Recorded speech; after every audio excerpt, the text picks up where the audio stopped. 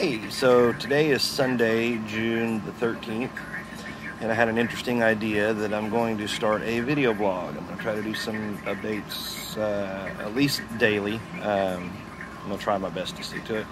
Don't know how well that's going to work, but it just depends on when I have some alone time and I can do things quietly and privately. So, this week, a new chapter in my life started. I've had a strange pain in my back for the last couple months, basically since I had COVID back in February. And my doctor, my pain management doctor, has tried some different things. Nothing seemed to work, so I just got to reviewing all my medical records from my primary hospital, Mercy, on my phone. And I saw that when I was tested for COVID, they did a CT scan of my head and my neck. And in that CT of my neck, there was a notification that the radiologist saw a 2.7 centimeter something in my left lung, and that they recommended a follow-up CT scan of my lungs. Well, no one ever followed up. I never knew about it.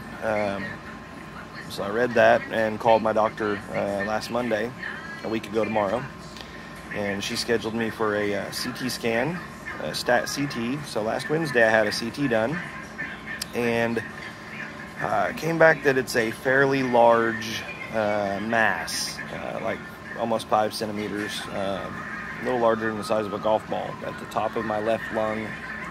And it's in the pleural space, which means it's not actually in the lung, but it's in the like sac that surrounds the lungs on the backside.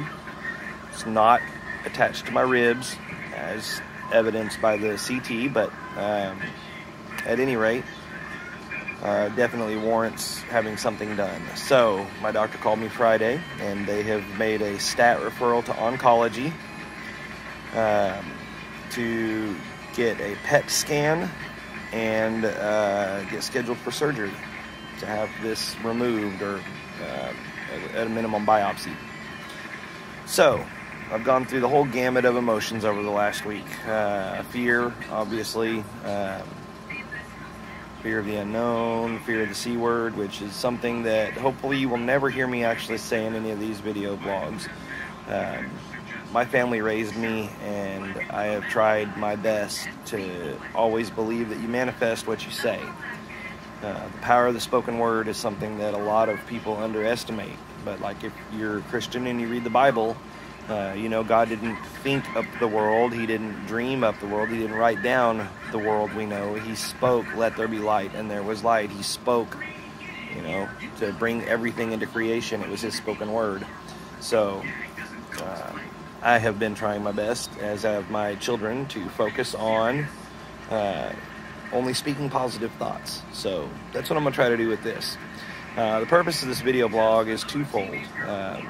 It is to document my journey, something I've never done before. I've never documented something in this way, but that's my intent, is to document every step of this journey, and to have something for my family in the off chance that, you know, something does happen, God forbid.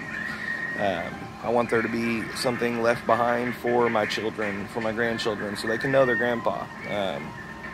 I don't know how long the cumulative length of this will be when it's all said and done, but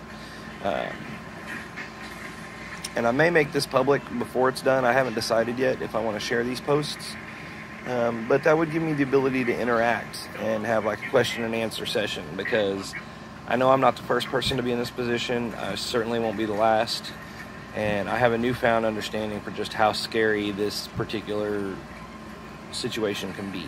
So